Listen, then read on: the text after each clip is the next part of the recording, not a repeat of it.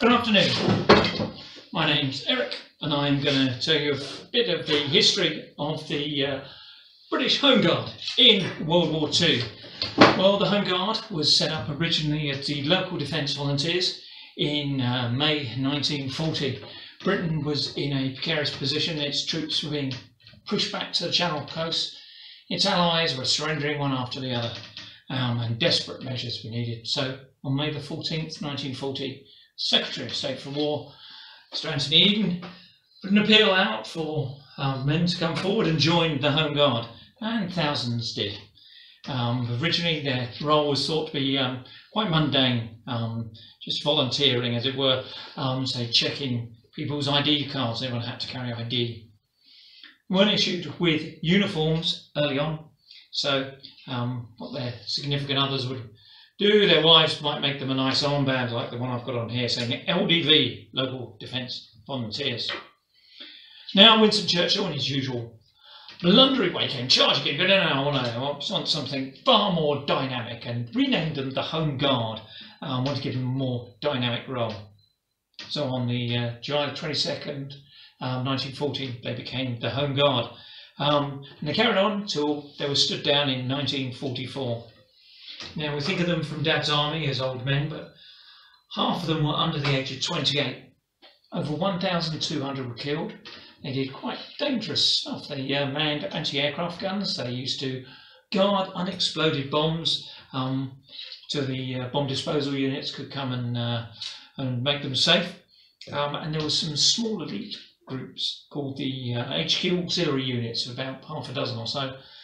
They were given weapons and uniforms very early on, and their groups, those little cells, had secret headquarters, and when the Germans came, they would be the idea was they would rise up behind enemy lines and carry out guerrilla war.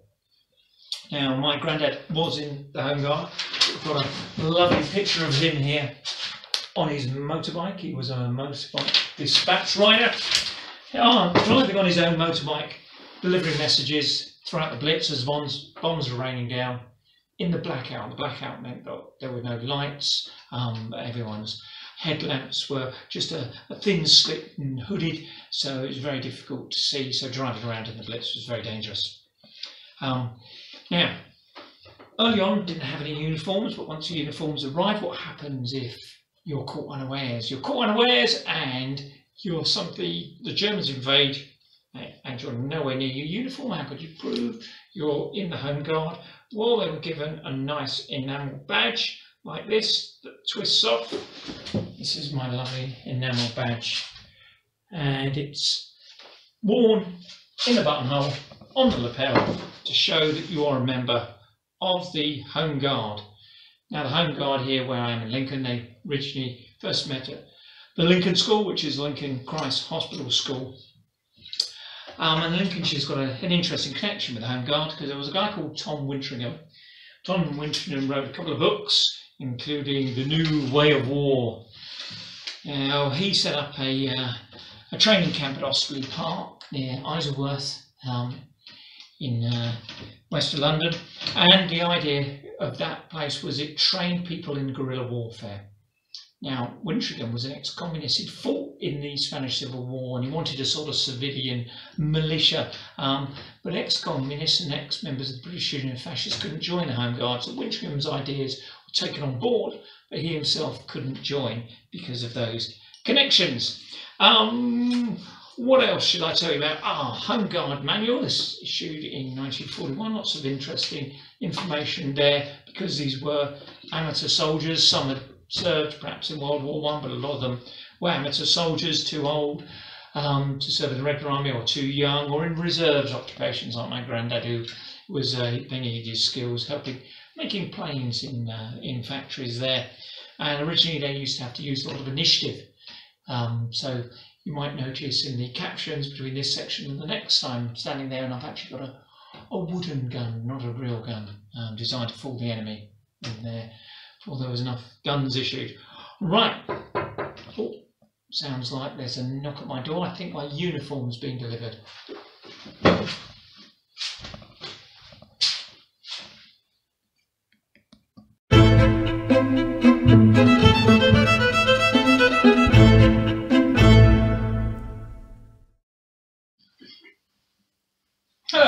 to part 2 of my Home Guard instructions. My uniform, as you see, turned up. So now I'm Lieutenant Grigg of the Home Guard. Right. Home Guard initially didn't have any rifles. Eventually they were given surplus ones with slightly different ammunition to the regular forces, which caused a bit of problems. So what you do is you'd make one. So I've got a nice broom handle. What you could do is get some string and attach a bread knife to it, or a carving knife, and that way you could stab the enemy if they came near you.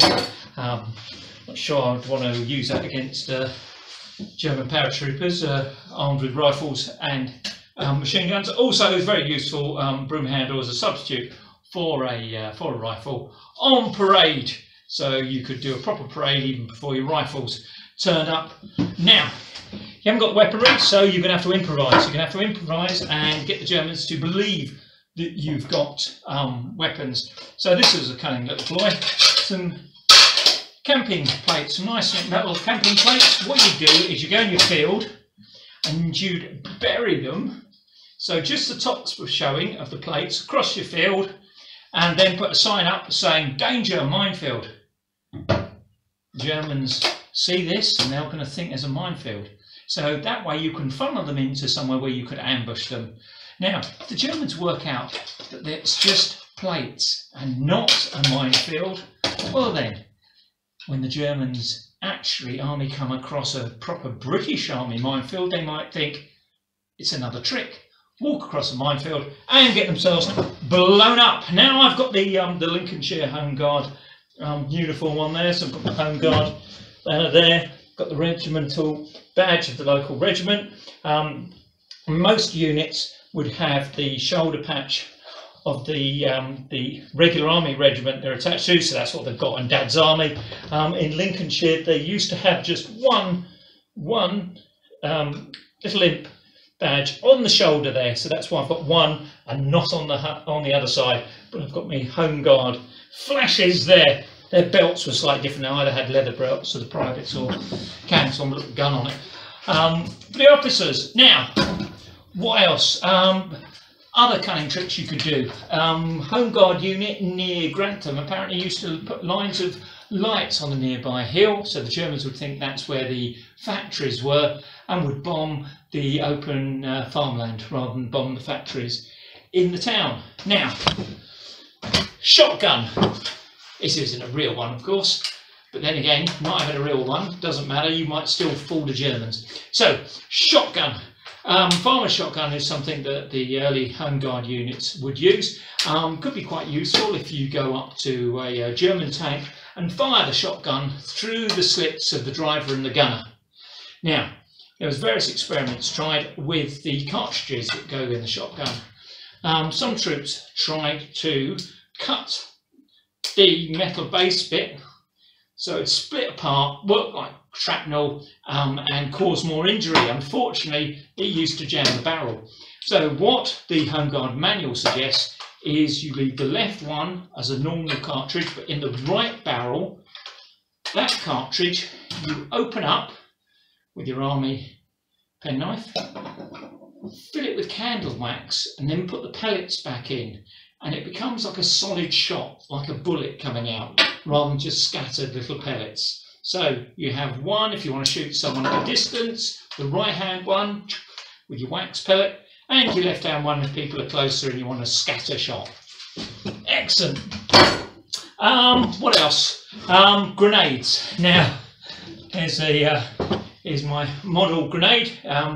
We all know how the grenade works. What you do is you pull out the pin, there, let go, and after 7 seconds the thing should blow up and it all breaks apart because it's all scored the metal and causes death and destruction.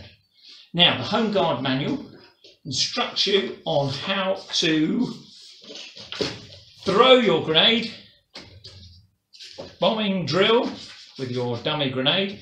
So what you do, step one, is you take your grenade, right hand by your hip and your left hand hold the pin.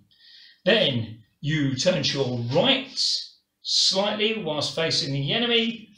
Pull your right arm quickly back, looking down, checking that the pin's out. Bend the right knee, extend the left arm, and throw it at the enemy. There are occasional stories of Home Guard units where they've been practicing with live grenades, passing them around, and someone's gone, is this important?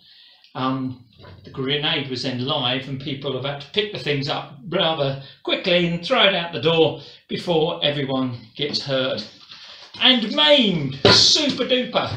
So,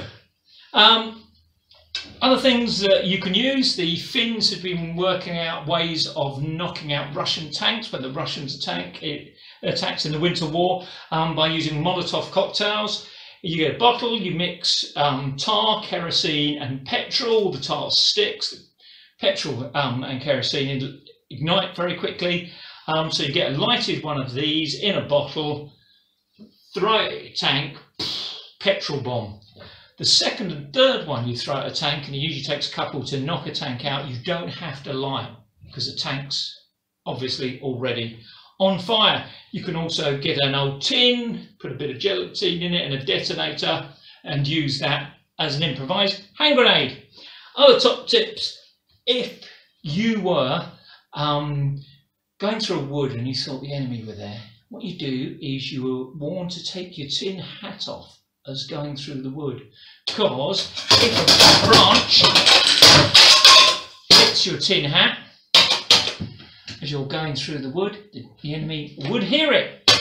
Other top tips: get a knife.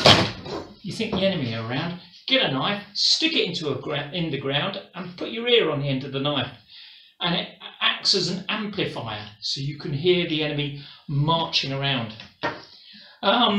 Also, if you're around at night, the best way to see if the enemy's around is stop occasionally, kneel down, and the enemy then are more likely to be in silhouette against the sky if you're kneeling down. Good way of finding them. These have practice drills of blindfolding someone and sending a certain amount of soldiers one side and a certain amount of soldiers the other side, and the blindfolded soldier would have to work out, go 4 past that side and I think 3 that side, and it tunes your ears to listening out for the enemy at night. They used to practice creeping up on a sentry, so you creep up as close as you can before firing, and so they used to try and creep up on someone, and if they were spotted, a flag was held up. Now the reason for this is, if you shoot at an enemy from a distance, you're more likely to miss and you'll alert the enemy. You get close to the enemy, shoot them, boom, more likely to kill them. There we go. So that's lots of top tips on how you can use your very minimal equipment to try and defeat the enemy. Thank you very much and good night.